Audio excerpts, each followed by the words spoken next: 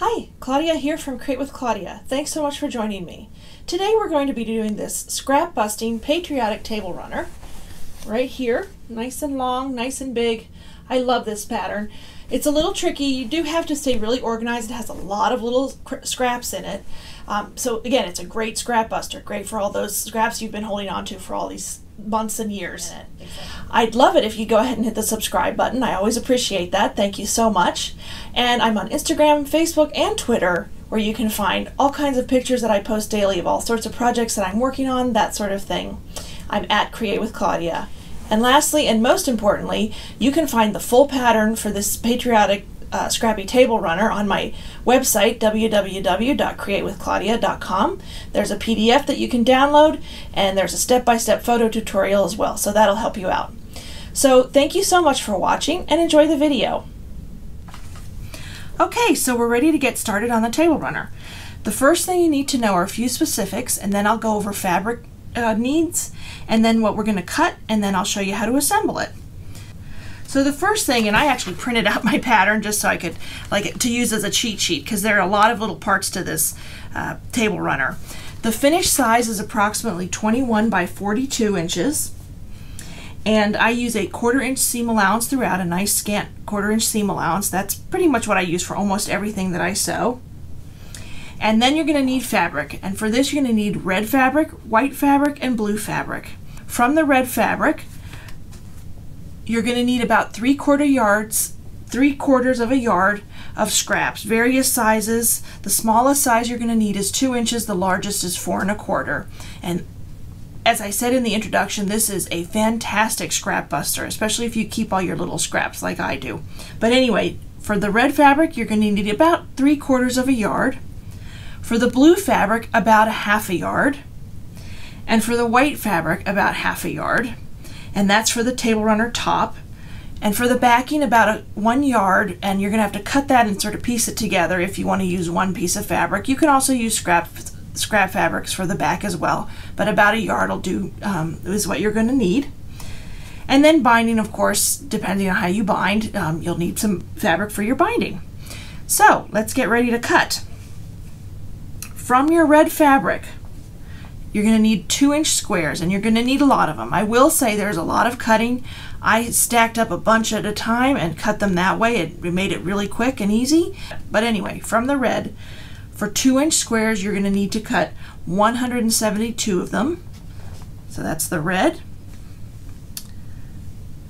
Still staying on the 2-inch squares, from the blue squares, from the blue fabric, 2-inch squares, you're going to need 124 of them.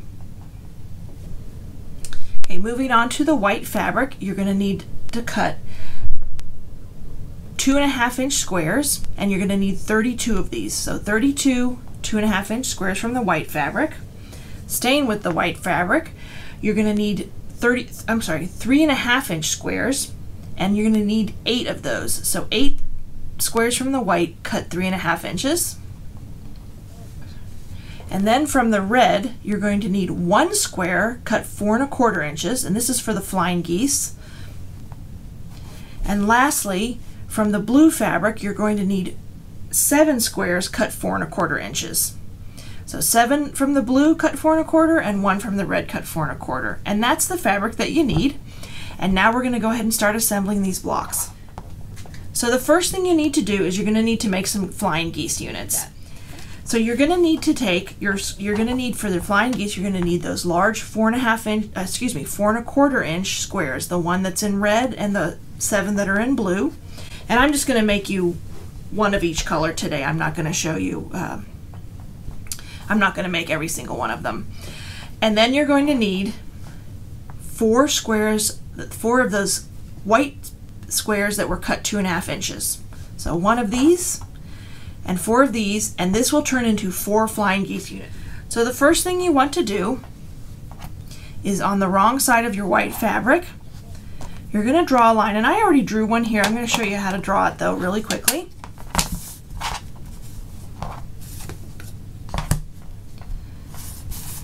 Let's see.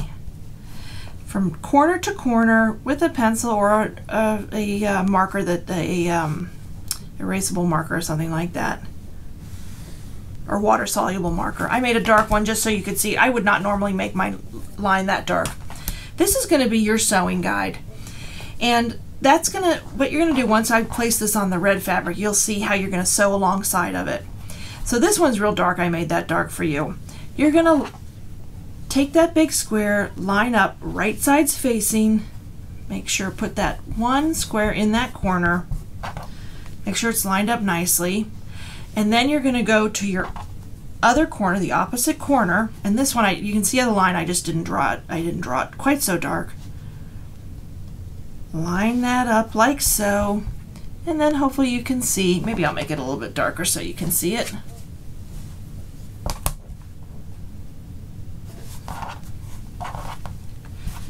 That'll help out a little bit. I know it's hard sometimes on the camera. Sometimes I forget I'm on the camera when I'm doing this. So, draw that, line those up nice and even, and then you can see how that line just continues. This is your sewing guide, and you're going to sew a 1/4 inch down each side of this dark line. So I'm going to do that, and I'll be right back, and I'll show you what it looks like, and then we're on our way to make those flying geese units.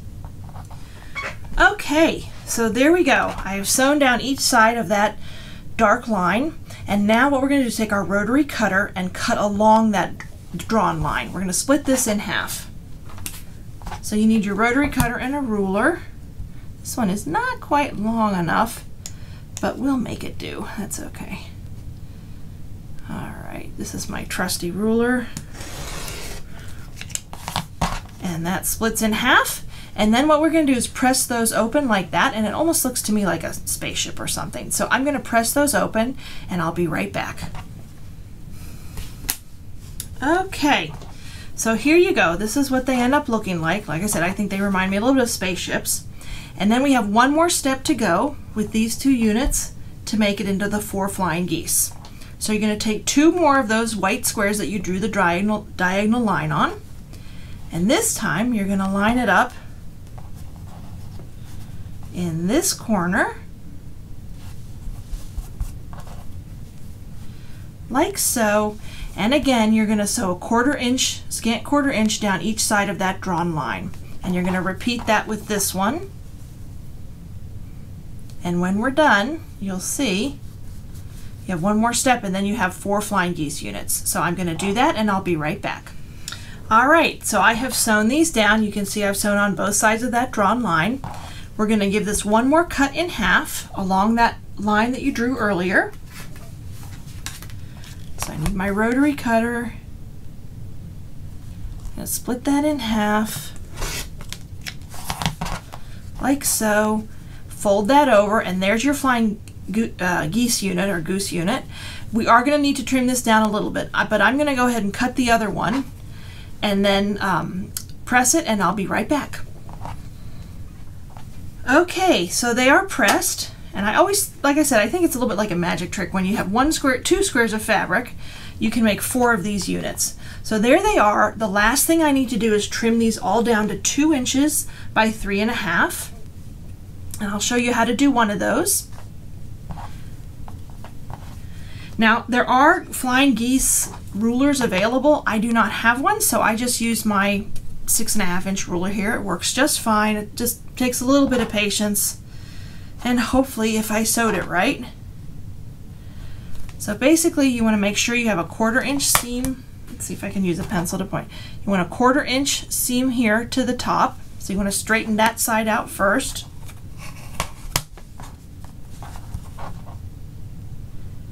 This is just about right. Sometimes if you're lucky, you don't even need to trim it. I'm not that good of a seamstress, so I definitely like to straighten mine out a little bit, but you can sort of eyeball it a little bit. That's where those rulers do come in handy. I will not fib on that. So I have a little 1/4 inch right there. And just trim off. Doesn't take a lot. All right, so there's your starting point. And now what you're going to do is you're going to measure 2 inches down. Like so. I'm going to line up my 2 inches here. So I am going to trim off. You see I have a little bit of trimming here on the bottom.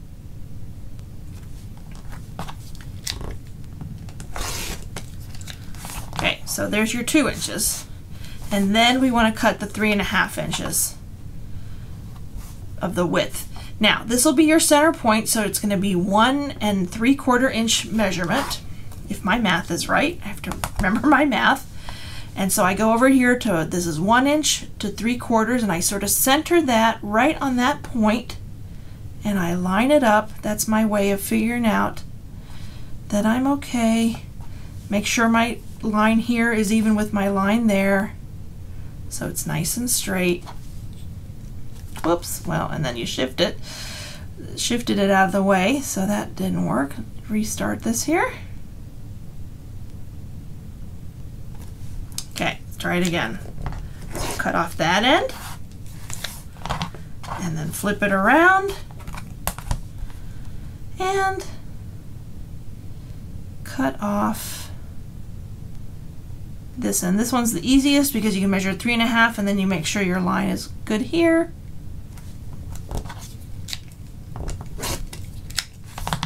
And there you go. There is one flying geese unit, 2 inches by 3.5, and I'm going to need to cut the rest, and then we are finally ready to assemble all the blocks and put this table runner together.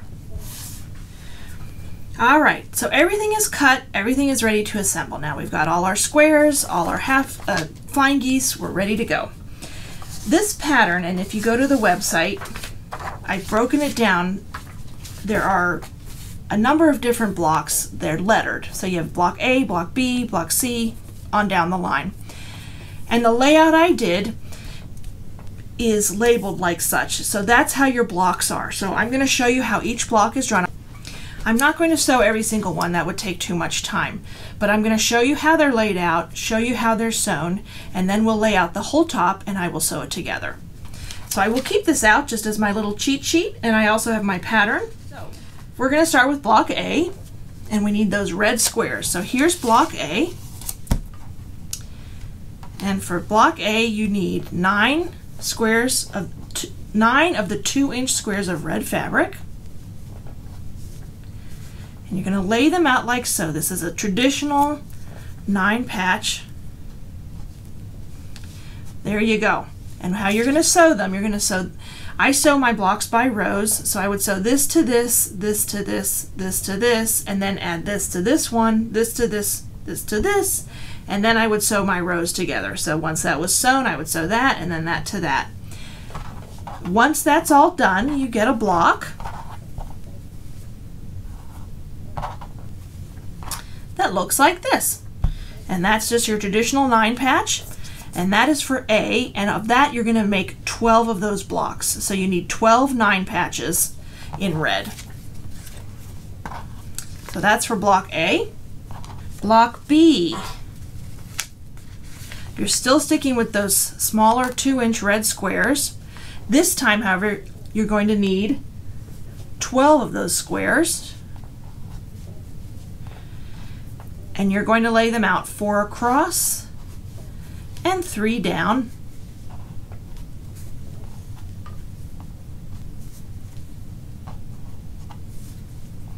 Like so. And you end up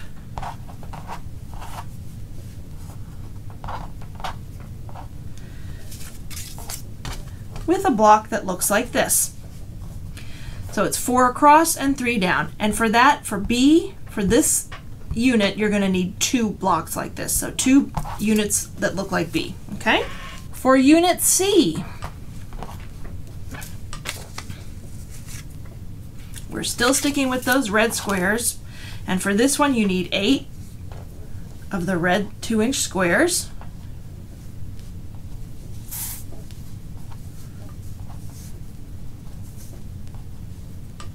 And you end up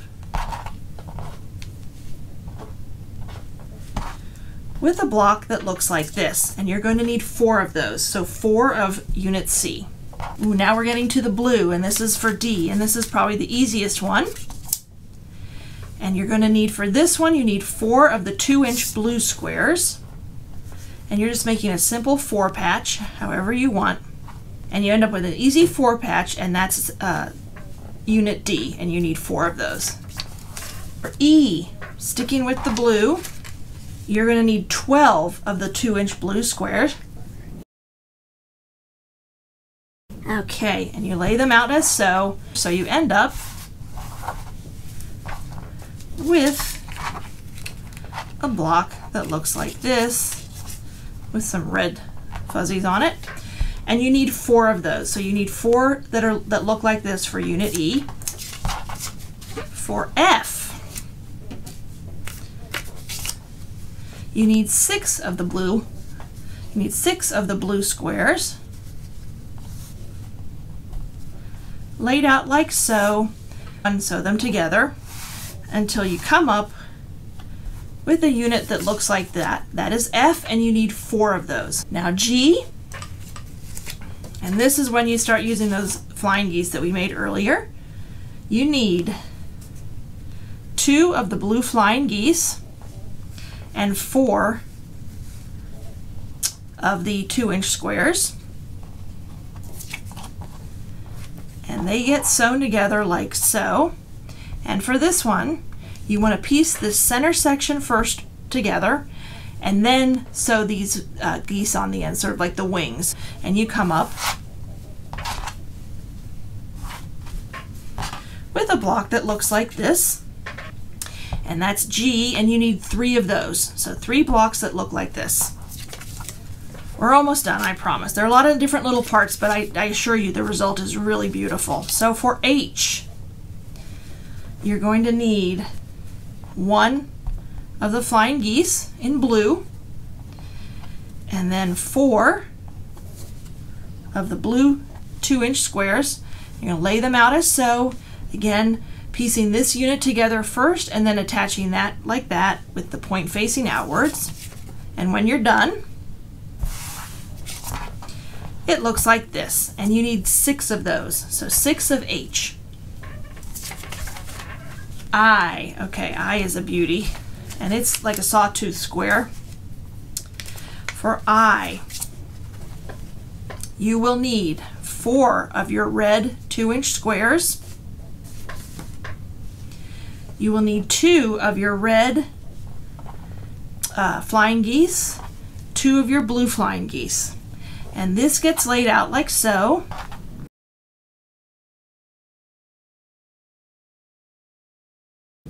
That's how it's going to get laid out. And like the others, it's just the same, it just looks a little different. You're going to sew this to this, this to this, this to this, and then add that to this row, so and so, and then piece your rows together. You're going to need to pin with this one. This one has a little bit sharper corners. You want to make sure to get those points nice and sharp too. But once that's all sewn together,